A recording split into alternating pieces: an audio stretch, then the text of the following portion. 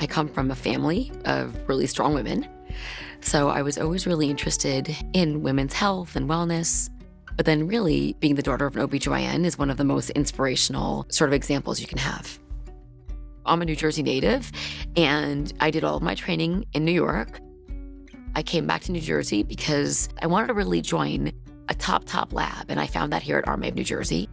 And my parents are here, and my in-laws are here. I have kids. And from my experience, what has always gotten me through sort of difficult times in life is my village. RMA of New Jersey has been in practice for over 20 years. Most of our embryologists have been here for at least a decade or more.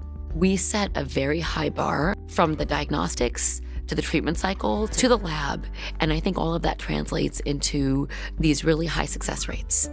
The patients that stood out to me were those patients who came here after failing treatment at other centers. I would look at their previous treatment cycles and I would wonder, I'm not sure why they did this. And I would do what I thought was sort of routine and standard, and these patients would have success, not with multiple cycles, but with one treatment cycle.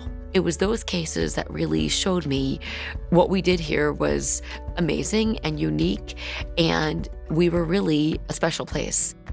One of the things our patients will say, it was the smoothest journey from the beginning to end. And that's really important because that's not something that happens accidentally. That's very purposeful. One of the most amazing things about RMA of New Jersey as a fertility center is the level of care that you will receive here. It's not just me, it's their nurse, it's their clinical team, it's our front desk staff that welcomes our patients every day. They have this support and this team and this village behind them. What motivates me to come to work every single day at RMA of New Jersey is to give my patients the best care. You've been through so much, and I know that this takes so much resiliency, but you're gonna get there. You will absolutely get there.